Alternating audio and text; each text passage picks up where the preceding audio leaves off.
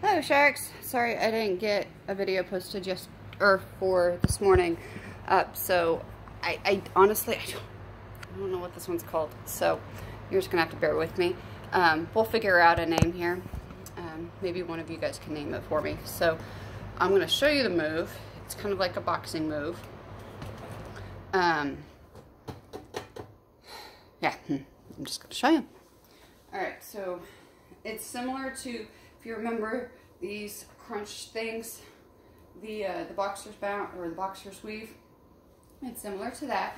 So what you're gonna do, you're gonna kind of have your legs shoulder width apart. Your hands are gonna be up here, kind of like in a, if you're ready to, if I were to say dukes up, okay?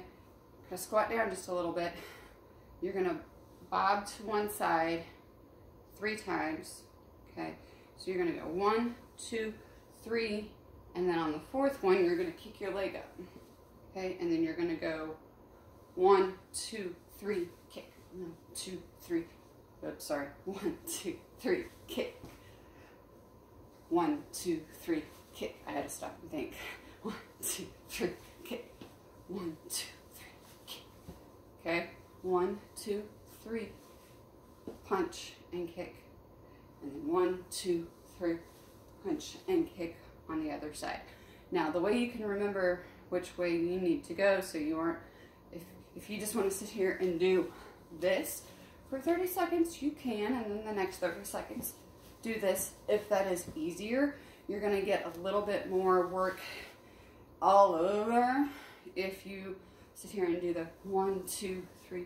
And I'm not going side to side like this. I am turning my upper body. So I'm going 1, 2, 3, kick. 1, 2, 3. Okay. 1, 2. I'm twisting, but my hips are staying straight. It's kind of confusing. It requires some coordination, which obviously I don't have this morning, but that's okay. All right. So real quick again. 1, 2, 3. See? 1, 2, 3. Kick. 1, 2, 3. I should just stop, right? And just tell it to you. 1, 2, 3. Kick. Okay. 1, 2, 3. Kick. Okay. Or you just do this for 30 seconds. Rest 10 seconds. Do the other side 30 seconds. 3 minutes. Okay. Sorry about the lack of explanation and words that are able to come out of my mouth. It's Friday.